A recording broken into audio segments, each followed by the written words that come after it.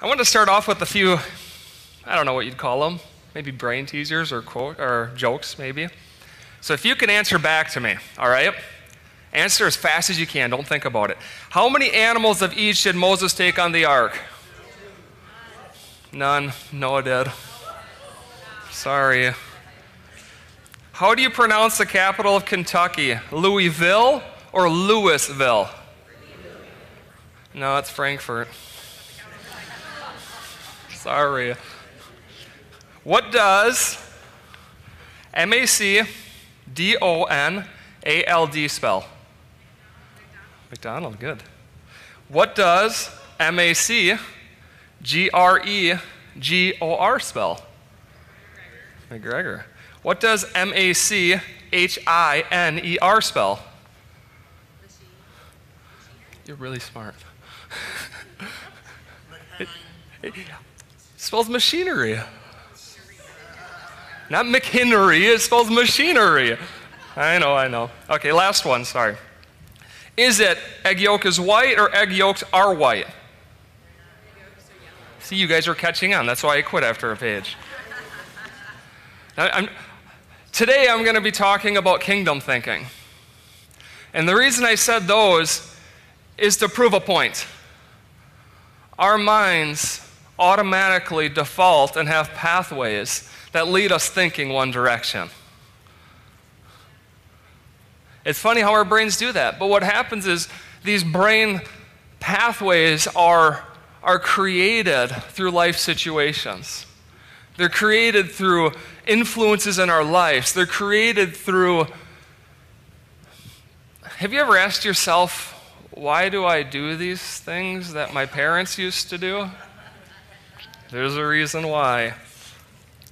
But before I jump in there, I wanted to just offer something encouraging, and I think the Bible verse is up there in Genesis. It's Genesis 1, 26 through 28. And I figured before we started plowing a bit, I wanted to encourage your hearts and remind you. Sometimes it's hard for us to picture all of us in this situation, but you are a child of God.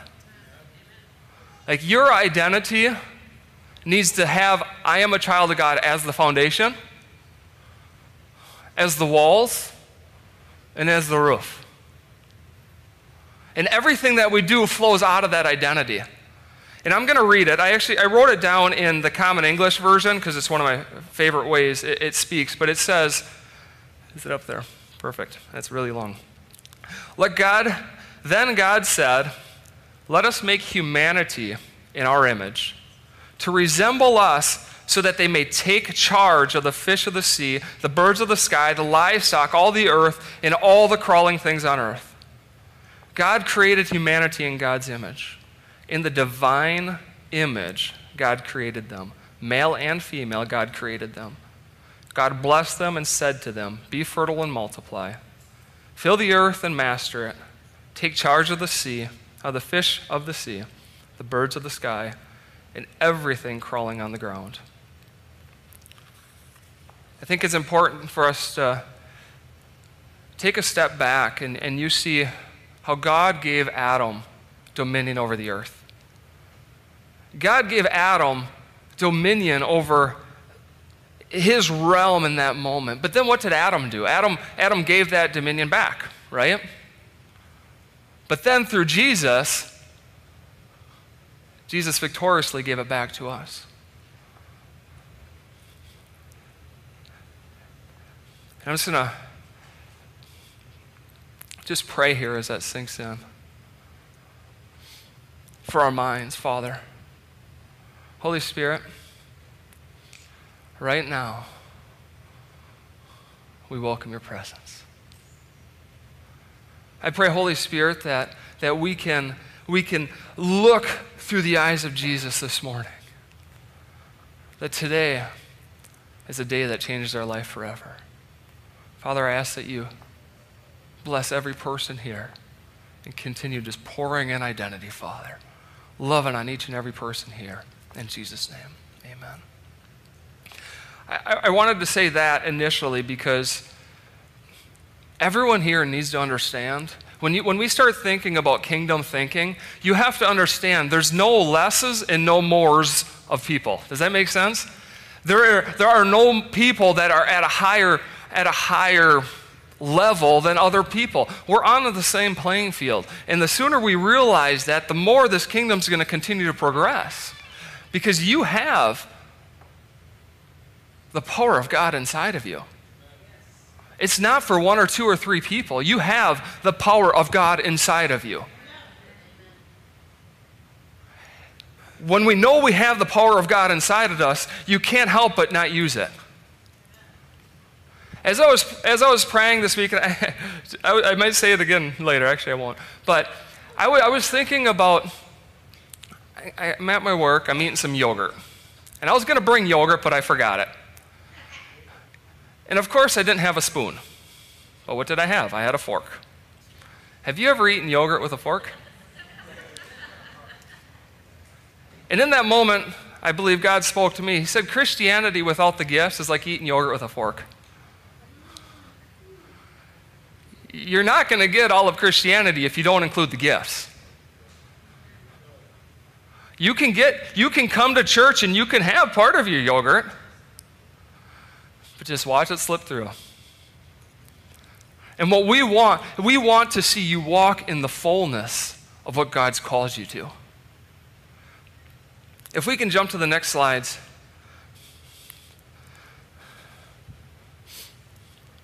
I think, Philippians 2:14 talks about grumbling and complaining.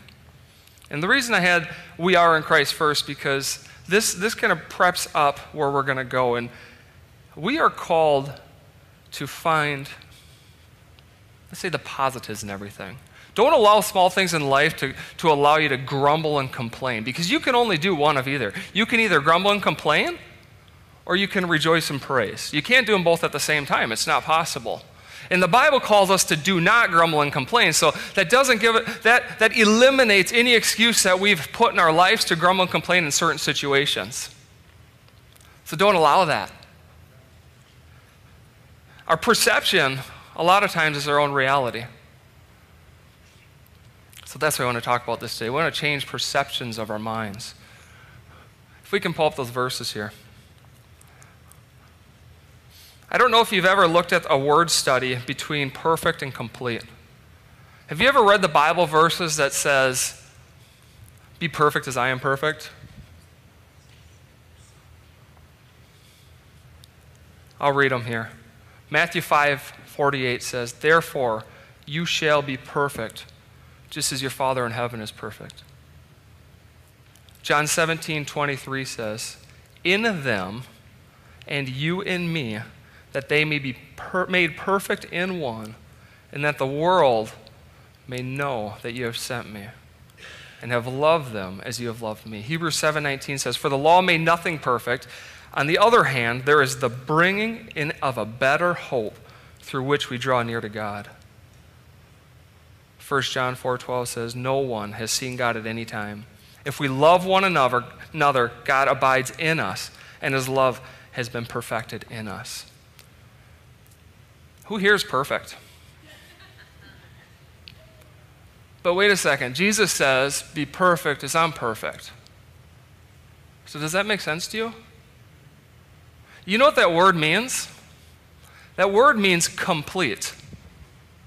So look at that. Look at those verses a little bit different. You are fully complete because he is fully complete. You will never be perfect. And that's the problem sometimes that we have when we think of holiness, is we think that I need to be perfect in order to achieve this, when in all reality, you are complete because he's complete. You are complete because of what he did at the cross.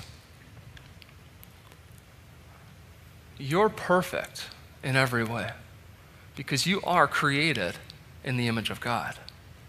And God did not mess up on you.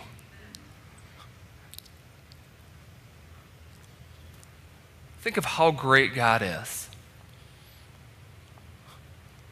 And he brought you here today.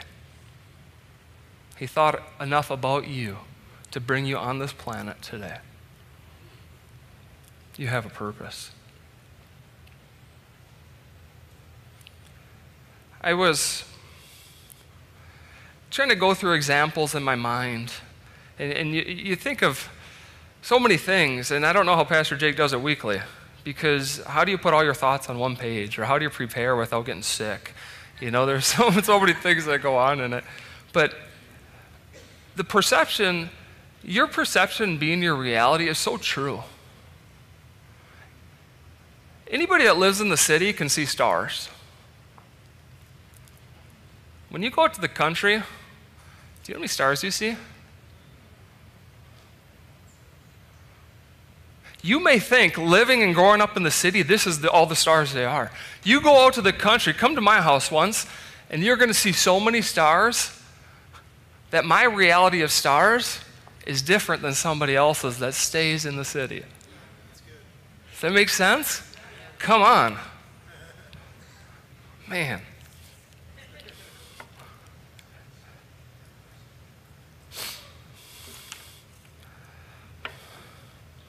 Life in the Spirit is a lot less of what has happened to us, and a lot more about the way we perceive what is happening and the way we respond to what happens to us.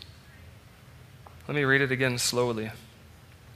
Life in the Spirit is a lot less of what happens to us, and a lot more about the way we perceive what is happening and the way we respond to what happened to us. Why is that? Because of who we have in us.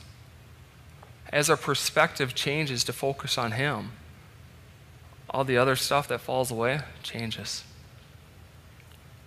Do you remember a time when seatbelts weren't in cars? Do you remember a time when people would sit in the trunk, sit in the back of the truck? You know, when I was talking to somebody at work, and they said they had 6 people in their family in a car. The youngest kid sat out front between the parents because, well, where else are you going to squeeze in? So they built a box for him. No seatbelt. They built a box for him in the front seat so he could see over the windshield. Perfect, so he could projectile straight out that windshield if something happens. But you know what? It was okay because everyone did it. Nobody thought twice about it. And now if you were to do that, good luck, we will administer to you in jail. It's funny how things change because things are acceptable. The church has done this. The church has done this. Things are the same way because it is acceptable. Read the Word of God. Is it acceptable or is it not? And you'll see a common theme kind of rolling through this, where we need to hold the truths or things that come against us in our lives up to the light of the Word of God. Everything. No matter how small it is. So I was driving to work one morning. You know this is going to be good. And have you guys ever had, cut off somebody on accident? Literally on accident. You didn't see them merging in onto the merge lane. You're like, oh, sorry. You try to wave at them. You're like, oh, I hope they saw all finger. It's like, please. You're really trying to be careful and sorry as they go by you. And all of a sudden, they're cut you off, and you're like, oh, geez, I'm sorry, I didn't try to. And then all of a sudden, you start thinking, wow, now they're going really slow. Man, this person has a problem. I can't believe they are doing this to me. Don't lie, everyone's been in this boat, right? Maybe you're the slow driver, I don't know. But all the way to work, I'm complaining about this person. I'm complaining about, man, they could pick it up. I know they're just driving slow because they know I'm behind them now. And if I cut across the lane, they're probably going to cut me off. And my mind's going. And all of a sudden I think, you know what? I'm kind of doing the same thing he is in my mind. And people of the world might see my actions as well. And people of the world might, this guy in the car might say, I don't believe in God. And I might say, I'm a follower of Christ. But to the people watching this, they won't know a difference. Ouch. And that's the importance of understanding every moment that we live in is just a moment to honor our Father. Because I could finish that trip, I could go to work, and I could pray for every person in that building. I could see miracles. I could prophesy over them. But the guy that was cutting me off needed Jesus just as much as they do. I saw this firsthand in the winter when I was with Nevaeh once, and a car literally in the snow went past me, and I mumbled something out loud, and at that moment flew in front of me and crashed right into the ditch. Ever since that moment, Father, they're going really fast, but protect them. Because it is serious.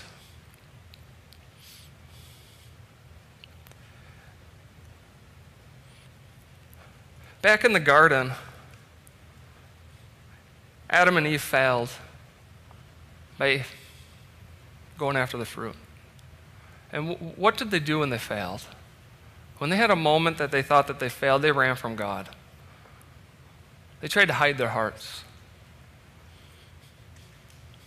The funny thing is God asked them where they were at. We don't know. He knows everything. And you look at David and Peter. What did David and Peter do in a moment of failure? They ran to the Father. There's a moment coming in church. We need to be transparent. We need to be transparent with our hearts to the Father. Because that's where you're going to grow. That's where you're going to begin to see breakthrough in your lives, is when you can honestly say, I messed up. I'm not perfect, but I'm complete in you. So I can run to the altar, I can fall on my knees, and I can come to you with just as much acceptance as when I read my Bible all week and came to church. That's the hope. If anyone preaches to you a gospel that does not say, this is too good to be true, don't believe it. Because the grace of God is too good to be true. Don't minimize what the grace of God did for us on that cross. And when I talk about the grace of God, it never involves a habitual trying to sin, obviously. But I say that because when you're caught in sin, you need to have a place to go. You need to admit it. You need to come clean and say, Father, this is me. Partner with someone. Because it's life, guys. And that's what's exciting, is every Sunday you'll see people lined up that are willing to partner with you. They're willing to walk with you through the week with it. Seriously. You want to be set free. You want to see your kids set free. You want your family set free. You get to do it. It's the key to our victory. Some things in our life we need to consciously do until it happens consciously. Read your Bible. There's patterns in our life, and actually I'm gonna read this study. I have all these notes because I double everything because I'm afraid of something not working, and it's probably not even biblical. Who knows? But I'm reading this because this is a scientific study that 2 doctors did, okay? It says, the simple truth of the matter is that most people are not aware that they are recycling yesterday's old news. It has been said that by the time we are 35 years old, up to 90% of what we think, feel, and do is recycled from our past. At first blush, this can sound a bit depressing, but it's true. We're creatures of habit, and as such, tend to take the path of least resistance whenever possible. We develop beliefs and habits of behavior pertaining to our relationships, money, career, health, driving, dressing, fitness, and our bodies. I added religion to that one. They didn't have it in there. We then look to confirm and validate these beliefs in our everyday experiences. Habits are helpful in the case of driving a car, mastering a work skill, or learning a computer program. However, they can be highly limiting when applied to our relationships, bodies, happiness levels. This is one reason why many people set the same goals each year about getting fit and eating healthy. Rest assured, change is absolutely possible. Yet in order to stop recycling old habits of eating or exercising, you need to understand how to rewire your brain.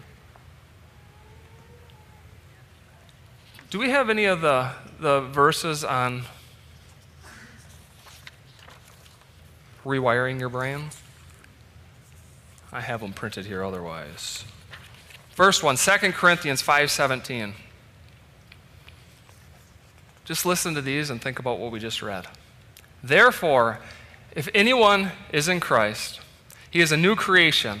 Old things have passed away. Behold, all things become new. And put on the new man who is renewed in knowledge according to the image of him who created him. Romans 12:1-2. I love this verse. I beseech you, therefore, brethren, by the mercies of God, that you present your bodies a living sacrifice, wholly acceptable to God, which is your reasonable service, and do not be conformed to this world, but be transformed by the renewing of your mind, that you may prove what is that good and acceptable and perfect will of God. When the Bible and science line up, which if you look through the Word, it does a little more probably than you think. It's the reason we need to be born again. There's pathways in our mind that we've allowed to be established that are of the old mindset. We even walk, it's why it's so important, I think at least, to be careful what you're listening to and watching, because these pathways begin to be created in your mind and you start to live life out of it. Think of hunters here. I hunt, okay? You know, you can literally teach a deer where to walk on a path by stopping where they used to walk. Say you have to get to work. Say you have to walk, and you're not walking for sake of beauty. You're just walking to go fastest from point A to point B. You're used to walking on the sidewalk. Maybe it took you 20 minutes. But you noticed one day walking to work that there was a field that you could cross. Say it would save you 5 minutes. I don't know. Your first time walking through that, the weeds are going to be tall. You're probably going to be a little more effort to it. You'll make it through. You probably can't see a path. The next day you do it again. The next day you do it again. The next day you do it again. Eventually what happens? You have a path worn down where anybody could see where you walked because you continue to walk that path. I'm telling you, it's the same way our brains are. If you continue to grumble and complain in your mind, guess what happens? Everything is a negative outlook.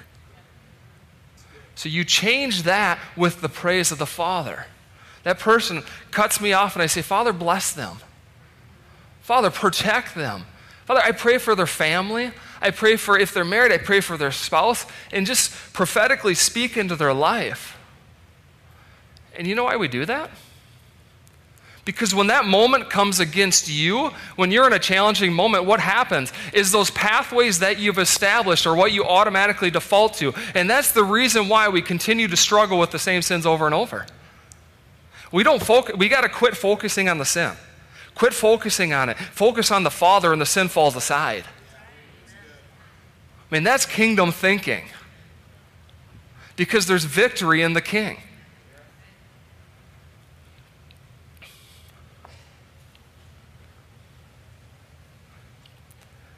Don't ever give yourself permission to act less than Christ-like because of the things going on around you.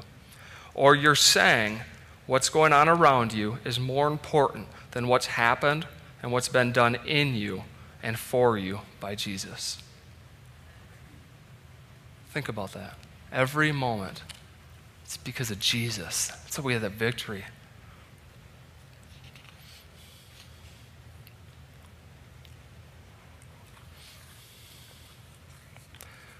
The more I give myself permission to use circumstances as an excuse to act a certain way, I guess it's just what I'm going through. Don't allow a circumstance to control your reaction. what are you going through has no right to invalidate what the Word of God clearly calls you to. And when I was thinking about kingdom thinking, I just wrote some bullet points. I know I'm cutting short on time here already, but kingdom thinking doesn't just automatically happen. And the sooner that we can train in our kids to have a kingdom mindset, you're setting them up for success. You're setting them up to have a perspective on life that will guide them, that will protect them through many situations. But when I think of kingdom thinking, Jesus' ministry was active yesterday, is active today, and will be active tomorrow. And this is why we need to understand this in our minds, because you are called to minister to this world. Each and every one of you. You have a sphere of influence where you can speak into their lives, you can pray for them, and as you continue to seek His face in intimacy, you're going to see changes in your influences. It's generational. The easiest example is your kids. It's generational. Kingdom thinking is generational because you're never living for yourself in this moment. You're living for their future. You're living for victory in their lives and the people they're going to affect and their children. Kingdom thinking is love through the eyes of the Father. Everything we do has to roll out of the love from the Father. Jesus' suffering was during a moment, but His decision affected every single generation to come.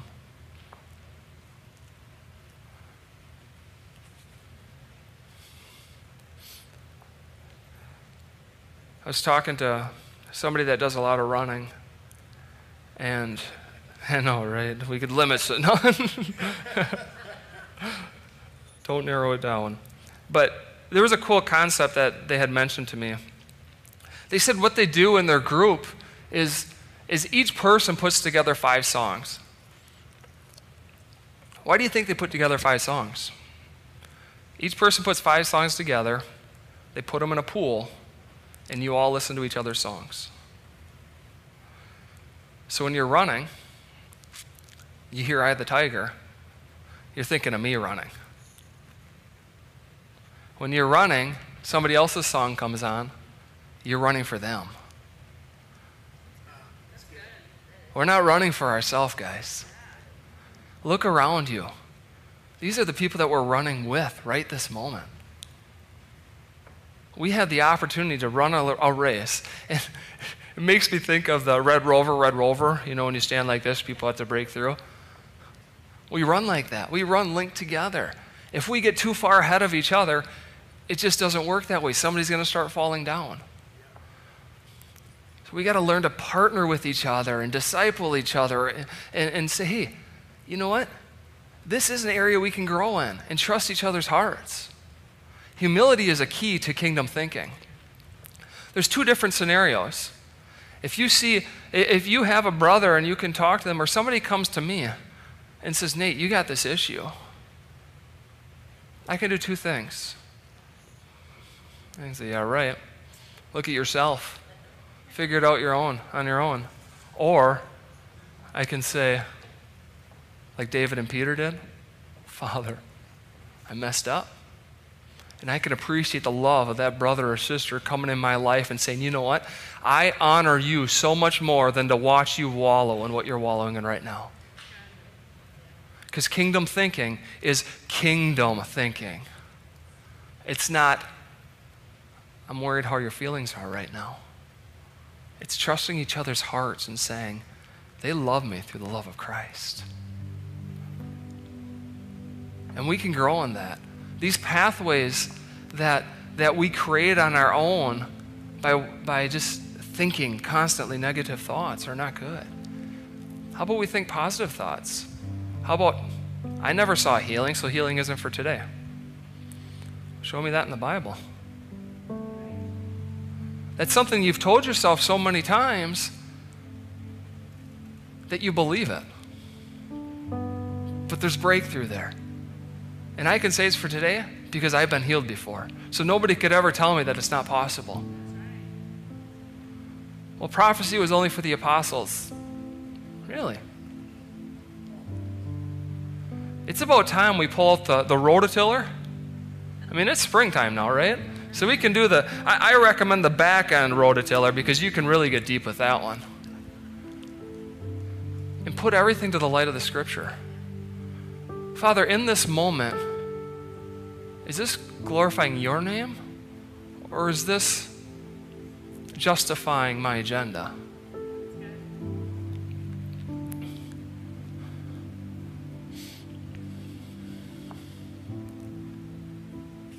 Kingdom thinking is only doing and saying what the Father says, period. And doing all with the vision of his kingdom advancing.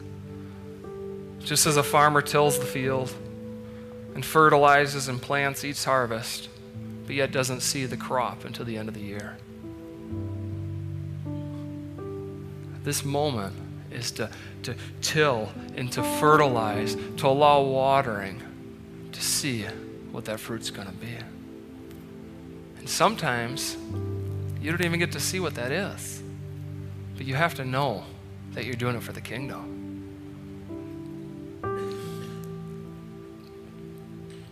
The reality is we have allowed our personal experiences skew what we think of the kingdom of God and how we think it should work.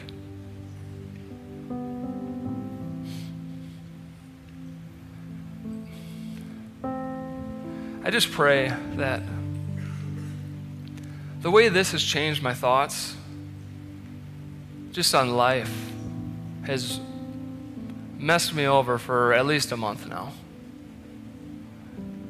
And I honestly didn't even know where exactly to go today. I literally typed up 10 pages of notes.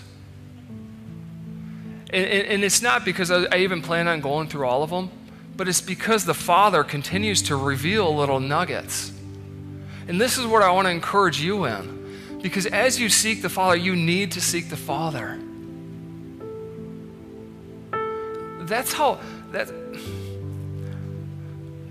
What's happening at church is because of what's been set up, yes. But even greater, what's happening is because I believe people's personal lives are drawing closer in intimacy to the Father. And as you continue to draw an intimacy with the Father, you come here and it overflows. And hearts are immediately changed.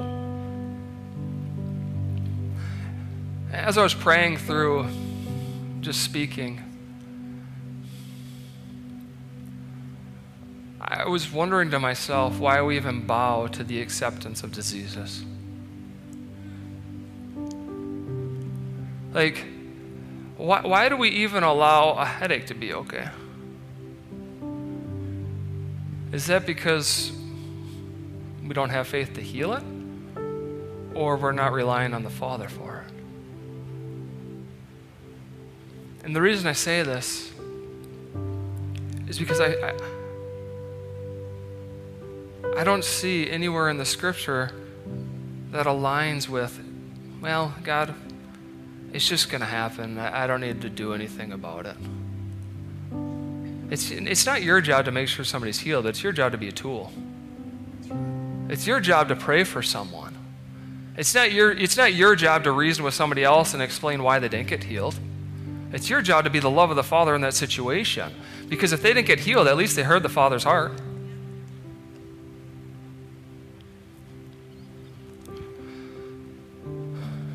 I know I'm at time, but I want to offer a chance to say, Father, you know what? I have literally been going to church on Sunday mornings to go to church. Like, I have done it out of duty. I've gone to church because that's what we do. And I have a pathway there, which is good. That's a good pathway. But Father, change the way that I see the Scripture. Change the way that I see situations. And just allow my heart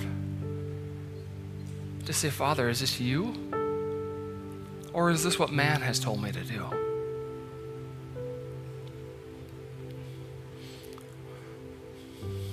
So as Caitlin plays, I just want us to open up our hearts and just be in this moment with Holy Spirit. And as that last song played, Father, we're here for you.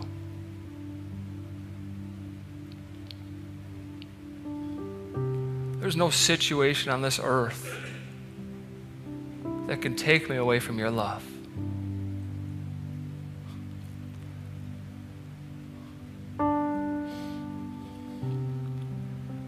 Can we have the prayer team come forward?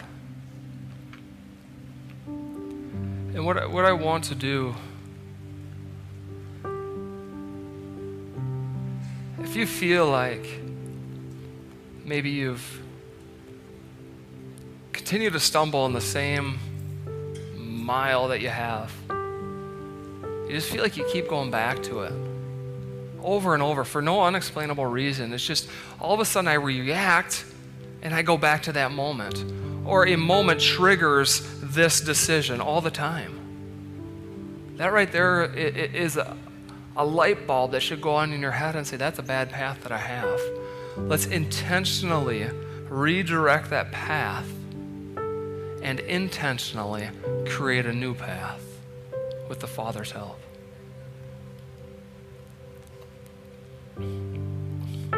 So if there's anything that Holy Spirit has prompted in your heart or in your mind that says, Father, I need to change that. Father, I need work in that area. Here are the partners that I talked about. They want to pray with you. They want to partner with you as I close in prayer. Father God, we thank you for your presence. We thank you, Father, that every day you smile upon us, and every day you continue to grab us and pull us alongside. I pray that we can reflect you, Jesus, in our communities, that we can be examples of you, that we can express your love to everybody in every situation, that our minds no longer go back to the old past or the old things that we were used to, that our minds are truly renewed, that our minds rewire with your help. Guys, it's the reason we had to be born again.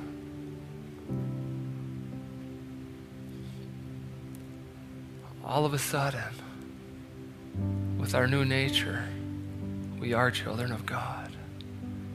You have a call in your life. You just have to embrace that call. So if God's spoken anything to your heart, come forward, get prayer. If you haven't experienced the relationship with the Father that maybe even you know it needs to be a little bit more, come up and get prayer. Because today's the day. This week's going to be the best week ever. Because it's all perspective, man. It's all perspective. All right. So come on forward. I'm going to close. Have an awesome week. Go get them. Shine the light of Jesus and truly be his mere reflection. In Jesus' name.